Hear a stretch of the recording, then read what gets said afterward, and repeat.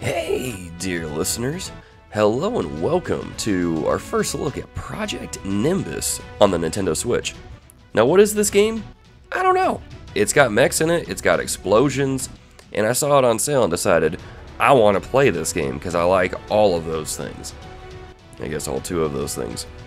But anyway, so we're going to take a quick look at the campaign in this game. I did play it a little bit earlier, a few weeks ago when I first picked it up, and so hopefully it doesn't start me back there, because I need to, okay, we'll skip the tutorial. How's about that?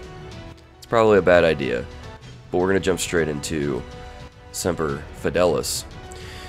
Let's see here, so we've got a few difficulty settings. We've got casual gaming, gamer recommended, and prepare to die. I always love the games that have the difficulty setting in them that says prepare to die, because it's like, I don't know, it's just kind of funny in my opinion. Alright, let's do gamer recommended. Auto lock on and health auto regeneration are disabled. Why? We'll do that, because I'm a rookie pilot, I don't know what I'm doing. We'll keep it casual over here on the Reformed Gamers.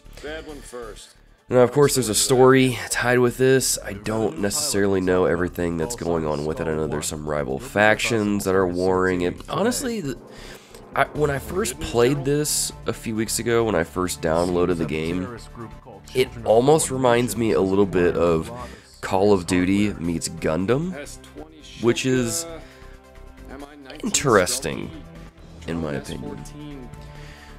So you have these different factions. Of course, they have the different mechs, the different, I almost said utilities, not utilities, like, I don't even want to say armored suits, but just infantry units, tanks, all that fun stuff. Going after colonies, going after all that jazz.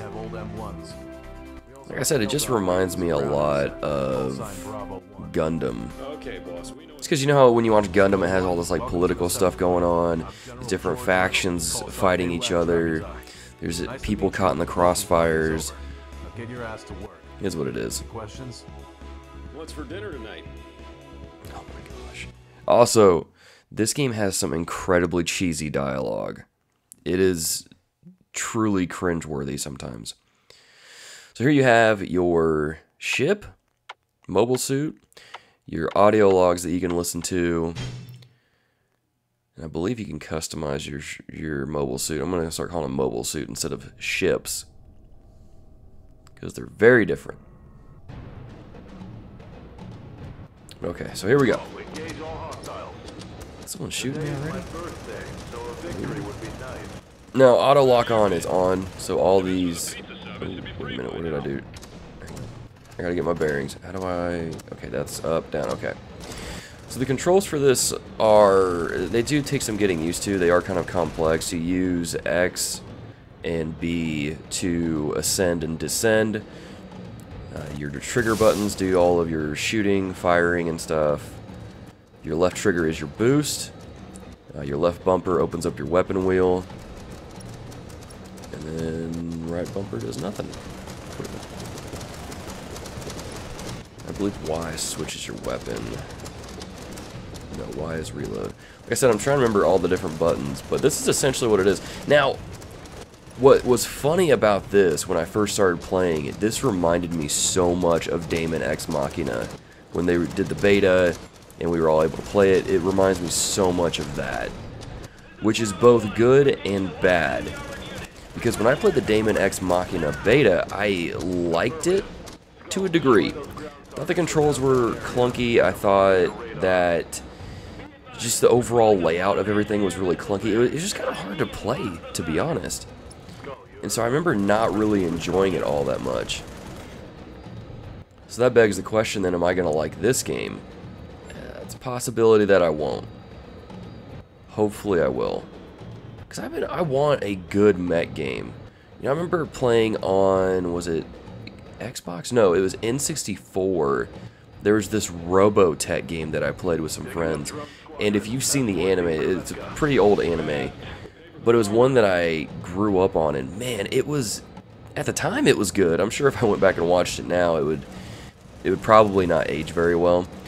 I own the I own, what was it, 3 series and all the movies. I have like the entire show and stuff on DVD.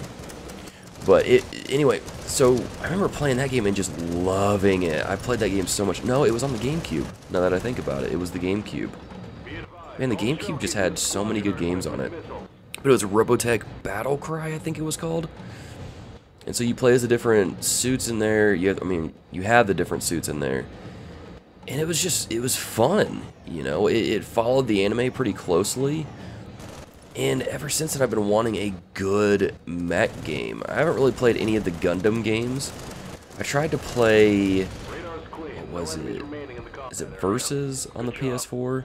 I think that's the one I tried to play. And it was all right, but the problem with games like this is that they're too complex a lot of the times, and they're just, at least for me, they're not fun when they're that complex. You know, I mean, think of Transformers Devastation when you got to play as the Autobots and the Decepticons, and it was just easy to jump into and play. That's what I want out of a good mech game. Don't make it super hard or anything like that. Just give me a fun game to play. Make it easy. Which, by the way, so far this is actually accomplishing all of that, so I'm actually kind of digging this. The controls are a little flighty, which, I mean, is fine because it's mechs, but this is kind of cool, actually. Okay, got him. I don't know if the mission structure changes beyond this. If it doesn't change beyond this, it might get a little boring after a while. I don't know, this ain't bad. Okay, my boost is empty. Let's see if we can get after him. He's getting pretty far away. Hopefully that gets him. That should be a direct hit. There we go. Is he going straight into the water? Where's he going? Is this water? What is this? Okay, I think he just... Oh yeah, okay, that is the water. That's weird. Alright, let me see here. Go to that. Reload. Wait a minute, I have flares?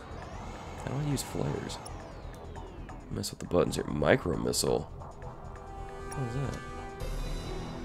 that? Oh, there's a cockpit view. Because this isn't gonna make me sick. Sweet. Hey, I can get with this. Oh man. Okay, this is kind of actually making me nauseous. Can you imagine this game in VR? Let's see. But dear listeners, you let me know if you've seen Gundam, if you've seen Robotech. Let me know in the comments. Let me know if you enjoy series like that. Let me know which Gundam series is your favorite. People have told me Gundam Wing is the best one, but I've tried watching it, and it doesn't age well. It really doesn't. But, okay, so it says I have auto lock on, but I'm kind of missing all of my shots.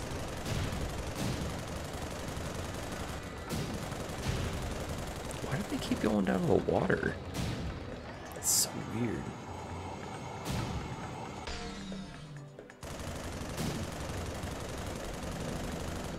Oh, I'm going the wrong way. Oh, that's because they got him. Cool. Boss, what's for dinner? This isn't bad. It controls pretty well. Controls better than that Iron Man game did on the Xbox 360. Ugh. I'm Lieutenant Colonel Esmeralda Ingrid. I don't really know the whole deal between these different factions. I don't know which one's good, which one's bad, if maybe they're both bad. I don't know. It's another problem I have with these kind of mech genre things is the plots are pretty convoluted. Okay, let's get to today's task. Which isn't always a bad thing. Cybernetic Tech is going to deliver the newest prototype battle frame, the GCT-F01 to us at Neo-Ichi Colony. Oh, they got wings like Mercy does out of Overwatch. However, I can do that. We are not the only kid in the block. Right now, the Children of Fallen Nation terrorist group is attacking Neo-Ichi. Okay, so clearly the one that's labeled a terrorist group is the bad group. They have to get the prototype battle frame before we do. Unless this is like a Star Wars thing where the rebels are actually the good guys. Once you're there, Or I guess, you know, if you think about it, that depends on your view of government. Fight your way out. Is the Empire bad? Well, if you have a... Anyway, I'm not going to get into that on this channel. We're here to play this mech game and see how it goes. You know what I would love to see in a mech game? I'd love to see an Evangelion game. Neon Genesis Evangelion is one of my favorite mech anime. And it's just so good. Okay. Well, let's go ahead and just get into it. I'll worry about the audio logs later. But Evangelion was an anime that I didn't watch when it first came out, and then when I had the opportunity to watch it, it was enthralling, to say the least. I was so hooked on it. Is there a reason I can't move? Oh, there we go. Oh, you can dual wield. This one? That's cool. Let's reload it. There we go. Got him. Okay, so we got civilians down there. We got people up here doing bad stuff. Like I said, I don't really know the story. Like, it's if the thing's red, you shoot it. If it's green, you can't shoot it. So you're kind of pigeonholed into attacking only a certain type. Press down button to switch to the railgun. How do I fire the rail? Oh, it's just firing now. Okay. Yeah, this reminds me a lot of Evangelion here, because in Evangelion there was this city underneath the city, which you would have to look up a picture of it. I can't remember what the city's even called now. It's been so long since I've watched that anime. But this kind of reminds me of that, how, like, you know, you'd have the city on the surface of the planet, and then you'd have one underneath it as well, which is where they do all their research and things like that. Oh, here's the railgun. I wasn't even using the railgun. Ooh, that's cool. Nope, went into a building.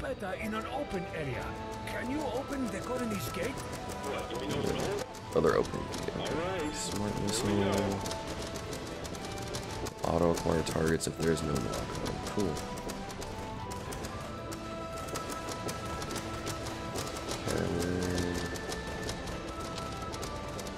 Are they down here? They're like behind the door? Okay. I was like, did they just get stuck in there? Because if that's the case, you can just kind of leave them be. Man, it takes a long time for these missiles to reload. Good grief.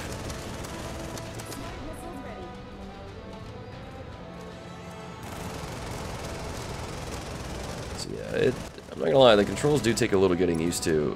It's mainly just because when you boost and you're flying around, like I said, there's a reason that flying in cockpit mode kind of made me nauseous. Switch to Psycho Drone. The Psycho Drone will attack a locked target and distract enemies. If you're not locking on any target, the Psycho Drone that's kind of cool. will intercept incoming missiles. Did they just go and attack on their own, I guess? Oh, okay.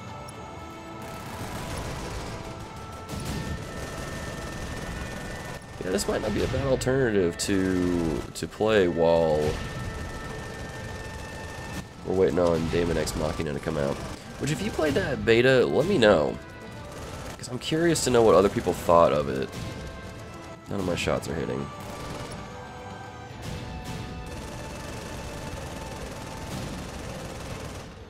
Let's switch to different button. There we go. You can't miss if you have something that locks on.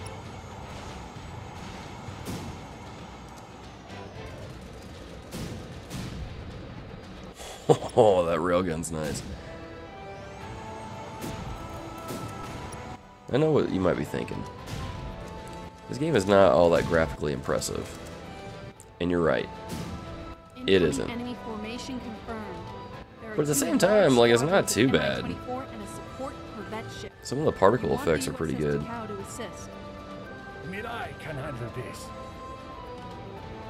But it plays nicely enough. Which is kind of my thing. I tend to prefer gameplay over visuals. Now, if a game just looks like absolute doo-doo, then yeah, you know, I'm gonna have a hard time playing it. There's actually a game that we'll be doing a what is for a little bit later on called State of Mind. Yeah, State of Mind. That just does not look good, in my opinion. But that's a little tease. We'll save that for later. So, the machine gun is pretty much useless. Unless you're like right on top of the enemy. Because I don't think I've gotten any hits with it.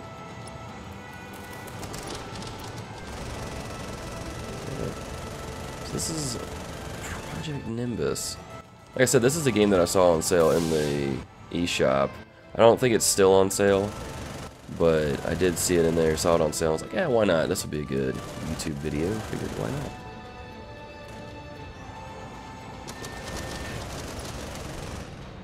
But man, yeah, the boosting is a little... eh.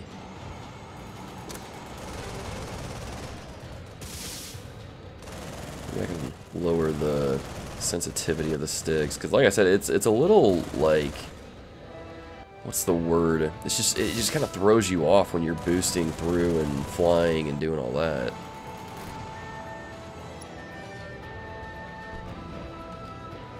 Oh wow. I guess this is the whole arena. At least they gave you plenty of space to fly around. What? How do I use flares? All the enemies going? I don't see anyone else.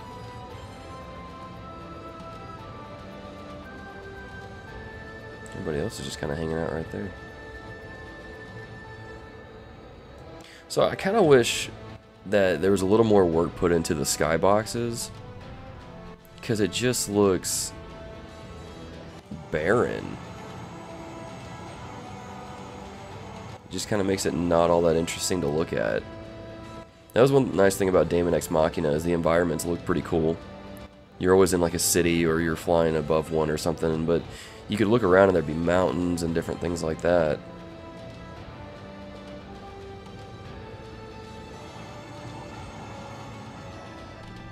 Oop. There we go. How do I do... Here's the decoys. Did this dude just get stuck? He can still shoot missiles though. He can still shoot missiles, but man, he got stuck. Don't mind me, I'll just unload the railgun on you. Oh, that's sad. The Corvette ship and all of its cool. Were destroyed. Good work. Takao will pick you up in a moment. That's funny. Please wait there. From now on, I entrust Mirai, I mean the human Mirai, under your care. Oh Please man, raise her to job be a well good done. person. Job well done. Professor. Well, dear listeners, this has been a first look at Project Nimbus. If you guys are playing this on the Switch, let me know what you think. If you guys are excited for DaemonxMachina, let me know. But until next time, GG and amen. That destroyer shouldn't be able to find us on radar, let alone engaging us from that sort of distance. It must be using a recon squadron for remote visual targeting. So far, all the shots have missed, but their aim is getting better. If Takao uses weapons to take these battle frames out, our position will be compromised. We will break our silent run, crank out active jammer, accelerate, and shake them off. But right now, Mirai doesn't have any weapons. The psychodrone is still attached to its wings, right? That should be enough. And Pilot Son, I mean, Mr. Morgan, we'll get accustomed to the psychodrone better too.